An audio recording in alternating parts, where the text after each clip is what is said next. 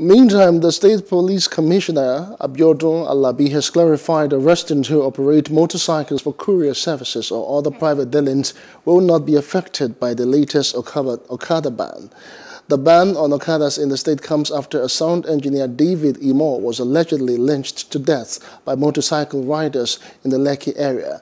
The police commissioner stressed that the enforcement of the ban this time will be more thorough, as most Okada riders are criminals and must be taken off the road. Hello, hope you enjoyed the news. Please do subscribe to our YouTube channel and don't forget to hit the notification button so you get notified about fresh news updates.